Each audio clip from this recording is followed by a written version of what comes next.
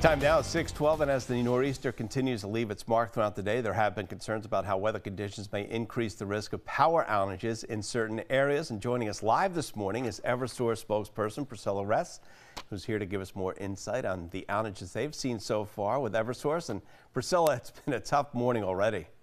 Oh, good morning, Rich. It certainly has been. We're up to something like 8,000 outages, mostly up in the Berkshires, up in the hill towns, as we expected. But as of about 3:30 this morning, we started to see those outage numbers start to come in.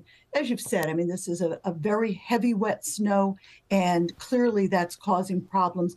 I just got off the phone with our operations manager, who says that at this point, we are not seeing blocked roads, meaning there aren't trees down blocking our progress. What the big challenge right now is those driving conditions. You know, it is a thick, heavy snow, and we have those big bucket trucks. So we are moving slowly and steadily. All of our crews, our internal crews, they're all in, and we have hundreds of contractors, and they are just about to also start making their way into those towns and begin helping. They're not beginning. They've been working since 3:30 this morning. They are going to continue the efforts to get that power back on as quickly and, of course, as safely as possible. You know, we were also going to be challenged by the wind. If that high wind kicks in, you know, we have bucket trucks, and those buckets go up, what, 20, 30, 40 feet in the air. So you can't put a bucket up when there are high winds and risk, you know, any kind of injury to crews. You also will hear the stories of people who are working on those lines, and you've got that heavy snow, and you've got branches that can continue to come down even as they're working to restore power.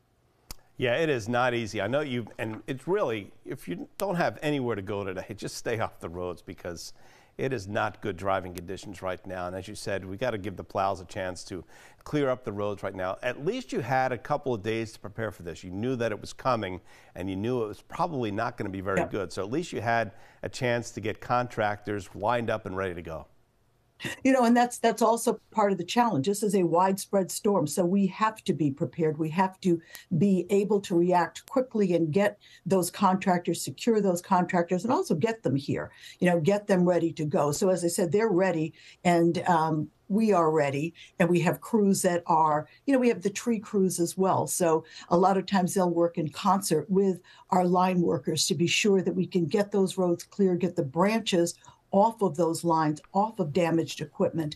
And, you know, that's a real, that partnership is important. Plus our partnerships with the towns. The towns work very closely with us to get those roads clear, to get those trees out of the way, and let us do our job as quickly and safely as we possibly can. Yeah, that's great advice. Stay off the roads, let the crews do the work, because it's not an easy job, and hopefully you'll get the power back on and restored as quickly as possible. Yeah. Priscilla And Ress, Rich, will you also, you know, something, we want to remind people, this is, you know, when lines come down, you can't tell if a line that just because it's broken doesn't mean that it isn't still conducting electricity. Stay clear, call 911, let the professionals handle this. And that's what we're here to do. Stay connected, use that Eversource app.